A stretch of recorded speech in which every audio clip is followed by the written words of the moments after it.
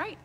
Hi, Facebook friends. Hi, Christchurch Facebook friends. So glad that you're joining us today on this President's Day. It's kind of rainy outside, but hope that this is a little bit of joy in maybe your day off or your day at work. I'm Sarah Marzinski. I'm the program coordinator for music and liturgy, and usually I am behind the camera, either editing or filming or shooting people, but today I'm in front and get to share my favorite Bible verse with you and with my friend Addie Tapp, who's the director of Young Adult Ministries here.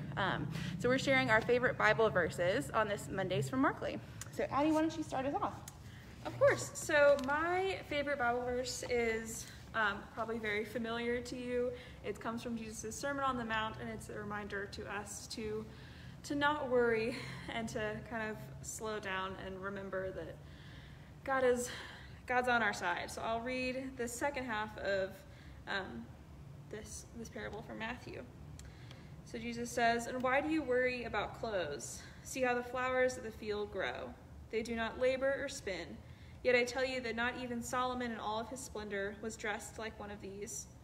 If that is how God clothes the grass of the field, which is here today and tomorrow is thrown into the fire, will he not much more clothe you, you of little faith?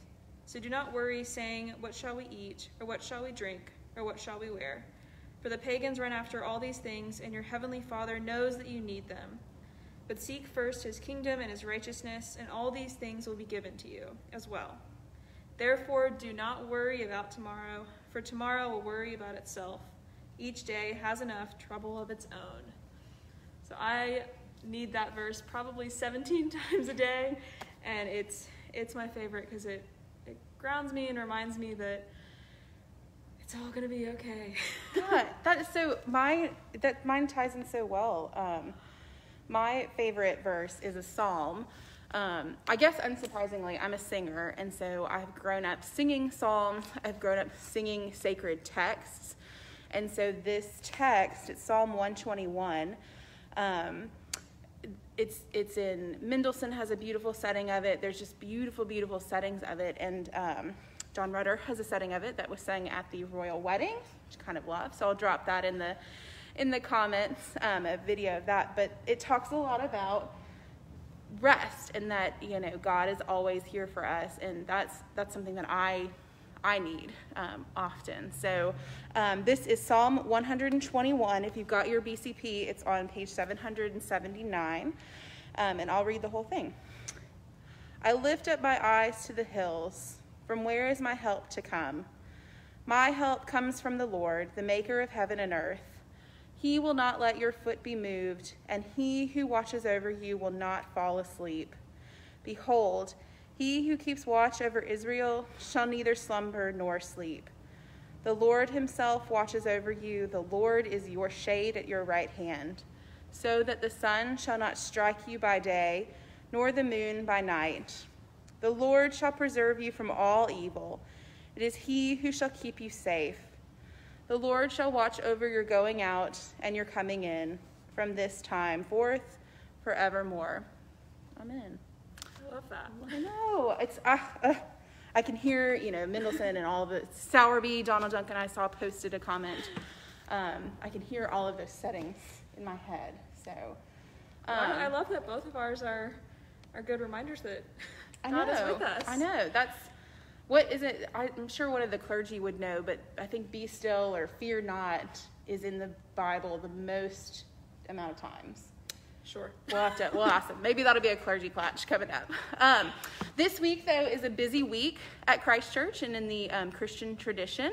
We are kicking off, but we're starting Lent on Wednesday.